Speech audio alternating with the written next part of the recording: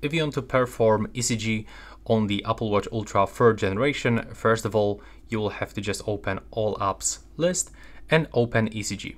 When we open this for the first time, we got a very important information that we have to wear our device snugly on the wrist, selected in the settings. So currently in my case, this is the left wrist. If you are wearing this one on the right, make sure that you make an update in the settings. Now you will have to click OK. You will have to sit down, put your elbow on the surface, flat surface especially, and now we have to hold our finger on the crown button that is located here. Now we have to wait for 30 seconds and just be patient. Now calm down, do not talk, do not move,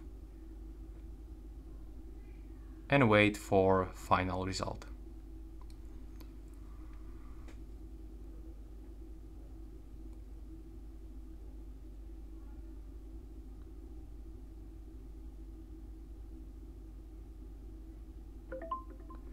There we go, and as you can see, we've got that result, 73 sinus rev.